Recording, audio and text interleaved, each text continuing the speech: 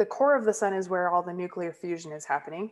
And all the other layers of the sun, I think, are easiest to think about if you consider what happens to the energy released during that fusion process. How does it make its way from the core of the sun out to the exterior?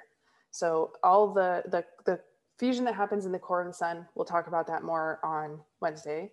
But essentially, it's when protons, or in other words, hydrogen, fuse together to form helium and produce gamma rays. So the highest energy possible light.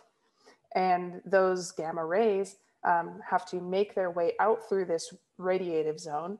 The kind of wiggly arrows here are supposed to indicate that the way that energy is transported through that layer is by light kind of weaving through. But this radiative zone is very dense. And so it doesn't just allow photons to travel freely out to the surface. Instead, they kind of bounce around, bumping off of the many atoms in that dense region and losing a little bit of energy over time, so that as they reach the surface over long periods of time, I'm talking like hundreds of thousands of years to millions of years, then they emerge at the convection zone at a much lower energy. And so this is how the sun produces a continuous black body spectrum. That initial high energy light is basically down converted to lower energies by all the interactions in the radiative zone. All right, so after the radiative zone, there's a layer called the convection zone. And this is where hot gas is rising and sinking. So hot gas rising and cool gas sinking and mixing basically in that layer. This is how energy is transmitted through that layer. It's through the process of convection. And so the actual material is moving in that layer in contrast to the radiative zone, where the actual material is just kind of jiggling in place, but not necessarily mixing. All right.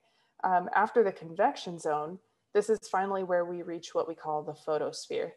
And this is now when photons are free to stream away from the surface of the sun. So your textbook has an analogy that if you were standing at the edge of a crowd, maybe you're at a concert and your friend is somewhere in the crowd, then you can't see them until they make their way out toward the edge of the crowd, because toward the center of the crowd, there's too many people in the way blocking your view. But then toward the edge of the crowd, you'd be able to find your friend because there's now a low enough density of people that you would actually be able to spot them in the crowd. And so it's kind of that way with photons leaving from the interior of the sun. They're going from a very high density environment to a low density environment.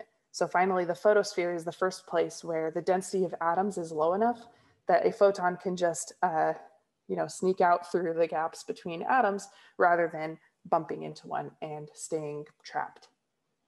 So we'll talk about this again in more detail on Wednesday, this transport in the interior. So the solar interior is the core, radiative zone, and convection zone.